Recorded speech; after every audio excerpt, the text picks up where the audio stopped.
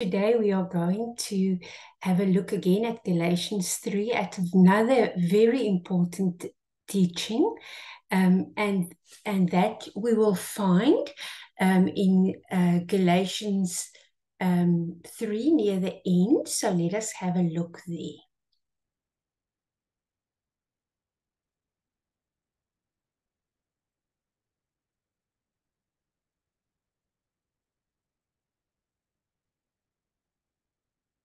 So here at the end of Galatians 3, in verse 28, it says this very important scripture. There is neither Jew nor Greek. There is neither slave nor free. There is neither male nor female, for you are all one in Christ Jesus.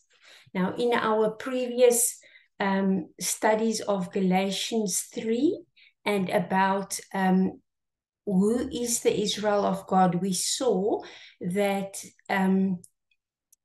that Jesus is the seed of Abram, and everybody who is in Jesus is part of the Israel of God, or the children of God. And then we also see that we see that we are heirs along with Jesus. And then we see that there is no separation anymore. We know that in the Old Testament, we read of the Hebrews and then the Gentile nations, but Jesus came to make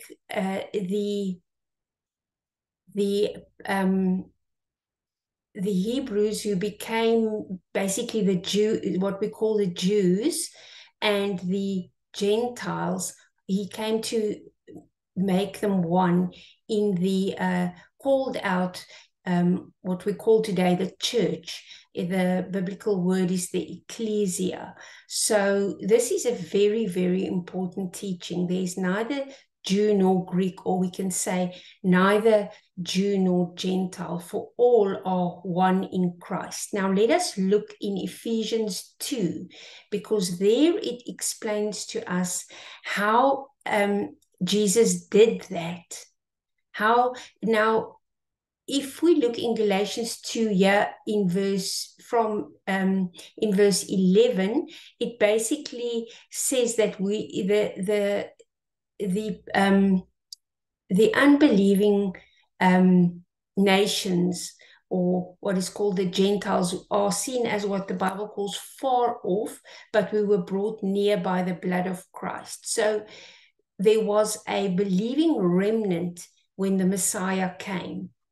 And then also that there were many of the lost sheep of Israel were scattered among the Gentiles. So Jesus came and he preached to the lost sheep and he brought them in.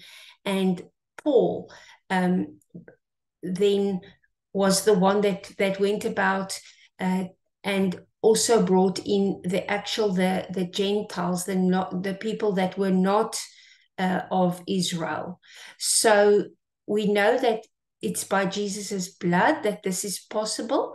But from verse 14 of it's actually Ephesians 2. It's not, did I say Galatians 2 perhaps?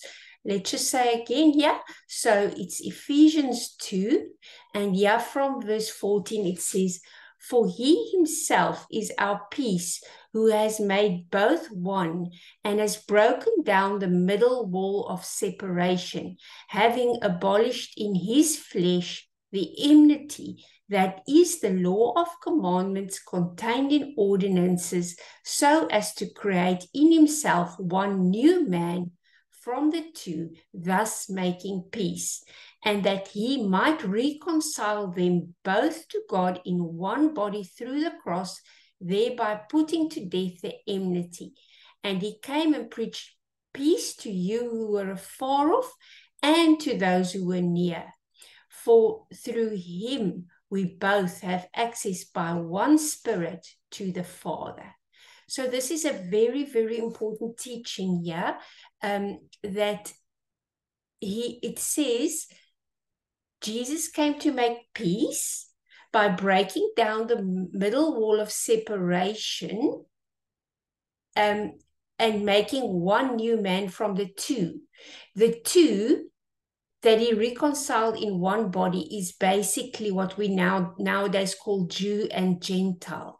So he made from the lost sheep of Israel and the remnant, the Israelites, and the Gentile or unbelieving nations become one new man and is in one body.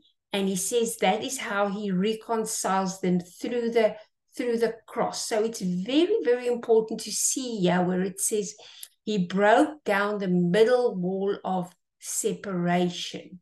So let us look again. It says here, neither Jew nor Greek, neither slave nor free, neither male nor female, all one in Christ.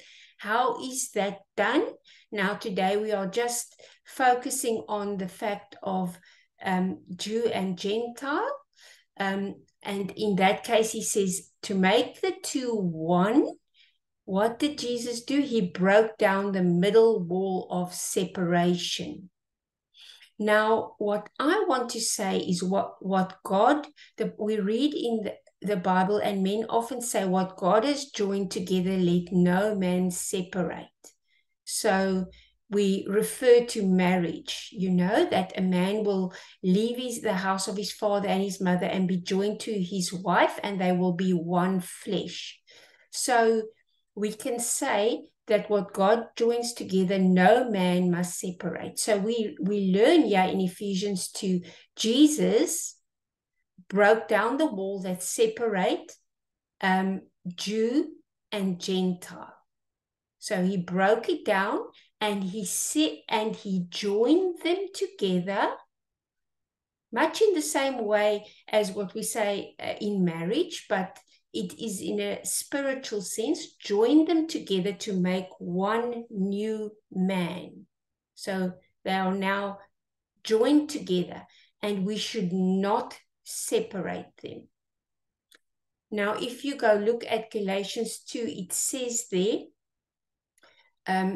in Galatians 2, now what I'm going to say here is not like a Bible teaching, it's just a opinion of myself. Okay, so I want you to be very sure that I'm just sharing a little insight that I have. I'm not saying this is a biblical teaching, because I don't want to do that. I'm your fellow disciple, and I want to try and say when something is just my opinion, so that you can be like a good Berean and test what I say. And you should always test what everybody says. What I say, you should always test it by the scriptures.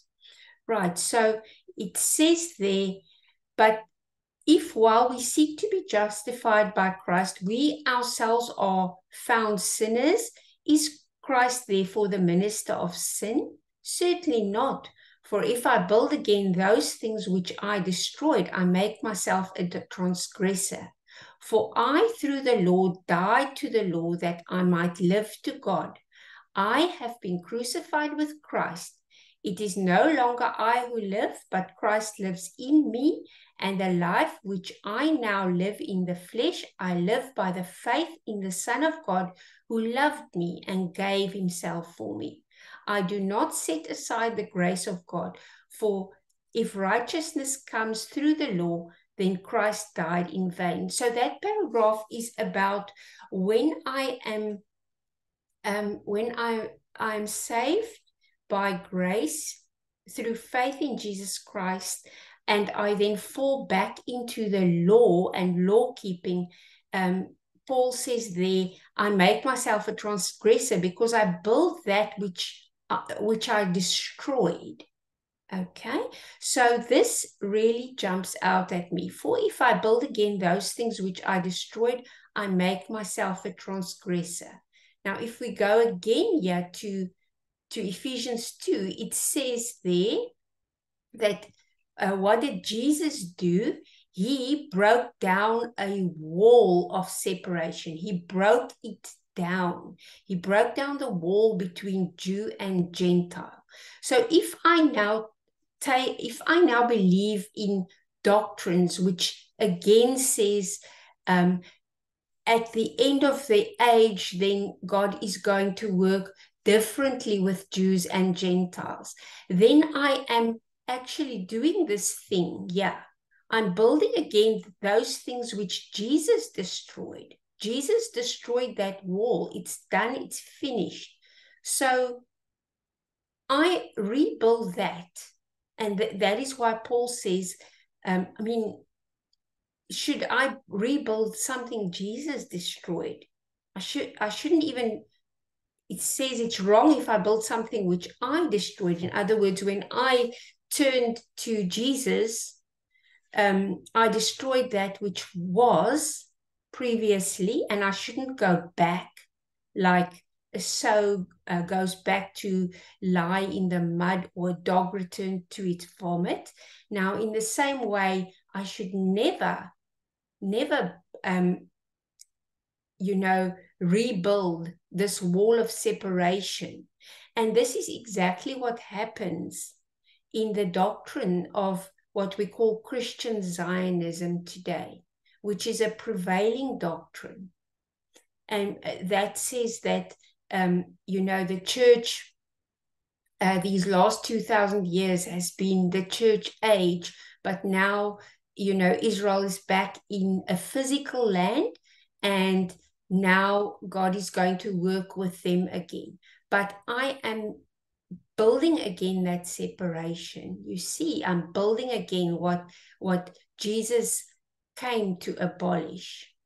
So this is really, really an important scripture to help fight against that false doctrine, because this there's neither Jew nor Greek is actually a wonderful, it's such a short sentence, but it contains Jesus Christ coming to abolish racism and able to make people one. Because in these last 2,000 years, it was not just that the separation between Jews and Gentiles was abolished and they were made one body. It happened over and over. For example, when Europeans went to Africa, in Christ, it is able to abolish that separation between those cultures if both cultures are prepared to become one in Christ, and that their traditions and the ways of their Father they put aside and become one in Jesus, you see, then God is able to make them one new man, one new people, so they can become a Christian nation. And it is quite amazing. It is the answer to all this fighting that is going on now.